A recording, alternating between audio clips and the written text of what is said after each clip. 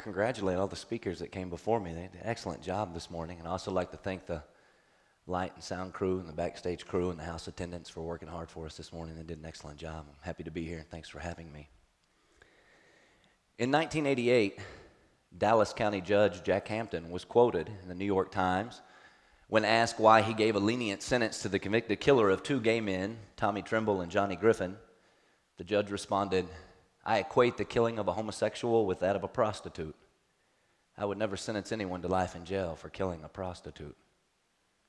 Later in that same article, William Wayborn, then president of the Dallas Gay Alliance, was quoted as saying that violence against homosexuals is a very common occurrence for high school age boys here in Dallas, Texas. Mr. Wayborn was right. Violence against homosexuals is a common occurrence for high school age students here in Dallas, Texas. And it's not something relegated to the near or distant past. In 2012, there were 44 reported hate crimes in Dallas and Tarrant County, making the Dallas-Fort Worth Metroplex the nation leader in hate crimes. And you might be asking yourself, why is this important to this young man? And the truth is, I went to school with and grew up with the 6 boys that participated in the killing of Mr. Trimble and Mr. Griffin. More importantly, I too have committed hate crimes in the Dallas-Fort Worth Metroplex. My name's Jason Carney. I'm a poet, educator, and activist. And my big idea is that America, more specifically white America, needs to have an honest conversation with itself about race. My honest conversation began in July of 1988 when I was placed in Green Oak Psychiatric Hospital on the other side of the city. My roommate was a gay man who was dying of AIDS. He could have hated me for everything that I stood for, everything that I encompassed, the way I hated him for everything that he stood for, everything about who he was. But he didn't. He extended to me a simple act of kindness. He showed me how poetry could redefine my world, how through writing and inventory I could replace the beliefs that I was raised with. See, beliefs are outside of you. They're someone else's prayer. But knowledge, that's inside of you. That's how you know the truth when you hear it. You know the truth when you see it. You know the truth when you feel it. And I began to ask questions that led to truthful answers, like the way I equated homosexuality to what my father used to do to me. More specifically, I equated homosexuality with sex, molestation, and rape. And that's not homosexuality at all. See, Patrick showed me that the love between two men is no different than the love between a man and a woman, that the emotional bond is the guiding force in any relationship. I began to understand these things when I saw through poetry how other people lived. Like this poem I wrote for Patrick. We found ourselves in the bleeding horror of our veins, ripped open from glass shard stabbing frenzies of fear. This is a world where there is no justice in being the survivor. Only the burned-in scars of a lover's ropes to your diseased, bleeding lesions, tattooed like yesterday's to your arms, back, and legs, yesterday's for you that ran out of tomorrows. Yet, somehow you found the serene knowledge that you would die alone, away from the scornful sighs of a society that brands you with queer man's illness. You see, ignorance has a name, but you never offered that name to me. Only the outstretched twist of a tongue, the probing touch of a thought. You intellectually challenged my closed-eyed, naive sexuality. You reformed me from blindness, from wearing that name of ignorance, from being a beater of men like you, and punishing myself with the blood of others until the purging sounds of your all too familiar emotional tears muffle pleas through the snot-soaked sheets. I still shiver from the weight of insomnia, the room's terror-filled shadows of darkness beating you down like rain drizzling off a cracked window pane, past betrayals and patient trickles and the flailing hatred of the transparent loved ones laden in the walls. I cried when you left. And you kissed me through the sounds of your dissipating footsteps, returning you to the glimmering breasts of nightclubs, drag queens, unsafe sex, and booze. You only knew one way to live, and it was in that life that I found you. It was in that life that I found you. The shades of your skin, that disgruntled sound of forgiveness that made me want to live again. I discovered virtue, repentance through words. Humble movements are atoning, and you move in me now, floating under a heavy cloud of sleeping smoke, a trance-like state where I saw the colors of your breast swirling on an infinite quilt as anonymous mothers are stitched together by the common, ignored passings of their sons. And you, Patrick, you should not be common any longer. I will inhale the vibrance of your name, shrouded in a whispering kiss between two men's entangled air, the closeness of being friends found on each other's mouths, open in this wordful search for sanity. I see your eyes and his voice ascending past the self-propelled ghost of my guilt, and I know that demons of past lives will end with a word. And so I used poetry to begin defining myself and redefining my beliefs, replacing them with some knowledge. And I began to see that racial slurs had been a part of my rhetoric since I was 4 or 5 years old, and that's how we teach hate in this country, through anecdotes and story, through love and smiles, family gatherings, generation to generation. And once I began to start analyzing my family, I came to this truth, and that is, if we don't know the truth of where we come from, if we don't honestly know where we've been, we're never going to know where we're at, and we're never going to get it to where it is we want to go. So I started using poetry to analyze where my family had been. My Southern heritage lies in the smell of June. It was my memoir. She was half Choctaw, half snuff, half crazed by the spirit of the wind, giving her a sense she called the touch. She could see things, catch a firefly with her tongue. She'd rub the swollen fluorescence of their bellies to my forehead, a good vision on my birthday, and she always told me I would grow to be a man that knew life by the way it felt, that when I walked in the wandering reflection of dreams, I should stand strong and tall as Papaw, because he was a man who knew life by the way it felt, and his heart was in my eyes, his soul within my breath. My Southern heritage lies in their simplicity. Poverty, faith. Baseball games on an old AM radio and the closeness of a family sharing Sunday supper. My Southern heritage was Sundays. Baptist revivals. Deep voices from the choir urging me to go tell it on the mountain because Jesus Christ is Lord. Now, I love that old hymn. But I can't think about those fond memories of childhood anymore without seeing them through the pessimism of these eyes which are of a man, and I have to ask myself what kind of truth those old white Southern Baptists found on those mountaintops. Why couldn't they hear the voices dangling from the branches of the elms, the dead that had been peeled away into the forgotten, generation after generation, wounds that buried themselves under our skin, woven into our bones, all because they were silent, practiced at turning their heads. See, we're the threads of rope that pulled James Byrd to his death on the back roads of Jasper, Texas, less than 200 miles from where we stand. Ignorance reigns. My Southern heritage spent centuries of time where people are silent, practiced at turning their heads. It boils under my skin when my eyes don't have heart, when my soul's not in my breast. See, if I'm to grow to be that man that knows life by the way it feels, then these lessons got to be mine to see the truth of and find the responsibility to teach to my little girl. Because I don't want her Southern heritage to lie in the shades of her skin.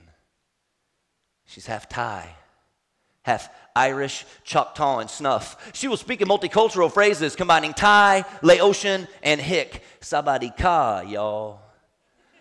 And I'm going to catch fireflies with my tongue.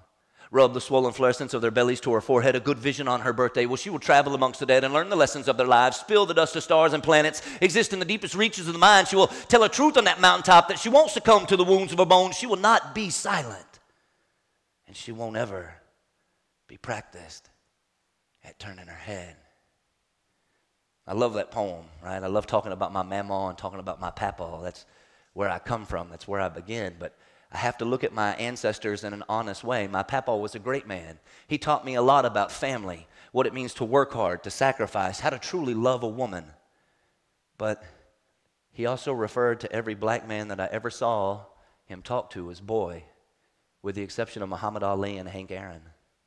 He also tore the cover off the TV guide whenever Red Fox or George Jefferson was on the cover. And my family likes to say, well, you know, Papaw, he came from a different time. And I think that excuse is a cop-out. It denies us taking ownership of our past actions. It denies us culpability in the retelling of history. And we need to have culpability as we talk to our young about history. It is true. My Papaw did come from a different time. And as a young man, he lived on the side of a hill in Arkansas that was so named for all the lynchings that took place there on the weekends. It is true. As a young girl, my grandmother remembers watching horse-drawn carts go up the side of the hill so that loved ones could go retrieve the dead. It is true. They came from a different time, but not that different. James Byrd, Matthew Shepard, the 43 shots that killed Amadou Diallo in a New York City apartment building. Trayvon Martin, or Michael Brown.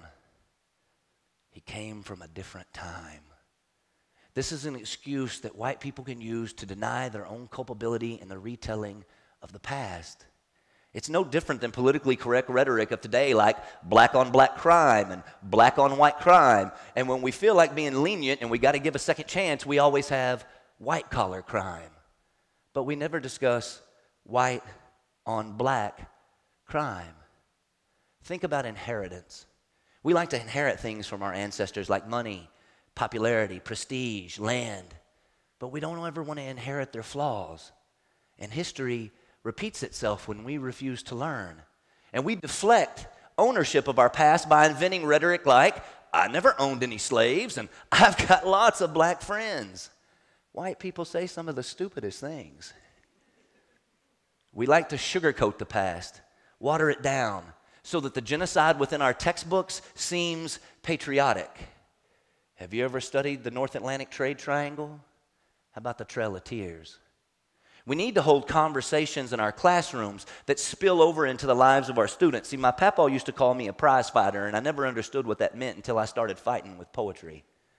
The more I wrote, the more I engaged in civic duty, the more I held conversations with critically minded people that challenged the status quo, the more I understood the way we water down and sugarcoat our history. We've got to hold conversations with students that are challenging and engaging to them.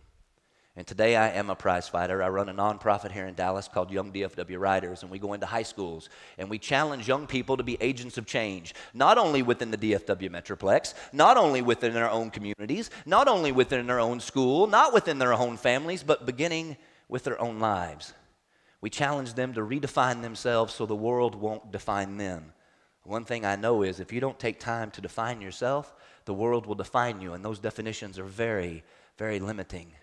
So we teach kids to hold open conversations with themselves and with their peers so that they can put definitions on them that are limitless and so that they might grow through a focused artistic endeavor. We teach old school American poetics with new school American poetics, meaning we teach Robert Frost right alongside LL Cool J. And I got to tell you, LL Cool J is much more technically proficient at rhyming than Robert Frost ever was, right?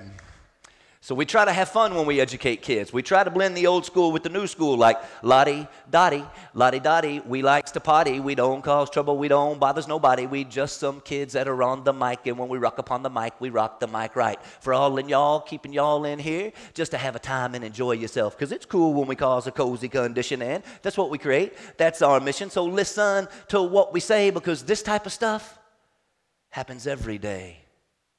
White America. Who we are isn't hidden, it's cumbersome like regret, evoked like a photograph, motionless and grainy, black and white still frame, picture postcard, a lynchings. Sounding of blood, the smell of fire, fingerprints burned off bodies, hung from trees, nailed to poles, lynched like animals. Hatred, it's as silent as the fangs that bring it form to a stone. This is American truth, timeless, inescapable. Justice, never needed guilt. Running down a trip-brick alley, pissing himself like a scared dog, Froggy James was beaten, stabbed, hung, and shot, had half his burnt head stuck on a stake in an Illinois city park. How many ways we got to kill a man before we take his dignity? What's more vulgar? The hooded secret gatherings at the back roads or the picnics at the town squares? White families wearing their Sunday's best, acquire a timely hats and a revival of baseball bats, open bellies, fresh meat sandwiches, and drug from a courthouse just after lunch. Jesse Washington was a thick black flesh cloud of human smoke as proper children poked his death with a curious stick. Here it is, Laura Nielsen, hanging from a bridge next to her 15-year-old son. See, they accused that woman of stealing, so they raped her. Gave her salvation by letting her ripple the tips of her toes against the clandestine surface of the water. She looked so peaceful, escaping our ancestors' claws. Here it is, Mary Turner, hung upside down at 8 months pregnant, split along the gut. Here it is like an umbilical cord dangling an unwinding backbeat, but Mary's child made no sound, crushed under the heel of a boot. It knew not a begging, only that blistered voices tattered with hate sing with the lushness of a bled-out bruise. And the Georgia backwoods, sweating with the salvation of hymnals. You can almost hear those ghosts singing the chariots. They ain't so damn sweet when you meet them running. Dirt roads are cold places to die. So here it is, these photographs, picture postcards of lynchings, sounding like America, sounding like gurgles of death, a perverse call of freedom shot through the mouth of Memphis where dreams deferred as the blood we wipe on our shirt and carry as pilgrim to a new distortion, sounding like gurgles of death. But the blood on our street, that's the coldness of our memory. So here it is, not to be forgotten. But we don't know how many people have died in this land at the hands of racist laughter, equality, muffled underneath our laughter, and the right to death is given so freely. From the 1840s, Negro men who were force-fed coke as backs broke from long hours and no pay on the banks of the mighty Mississippi, to the way crack crumbles to stardust, and to the way to handgun freedom. 450 blind-eyed years, white folks silent, running from this drug torture, not much changing. 2 out of 3 juveniles sentenced to death in this land are American children of color.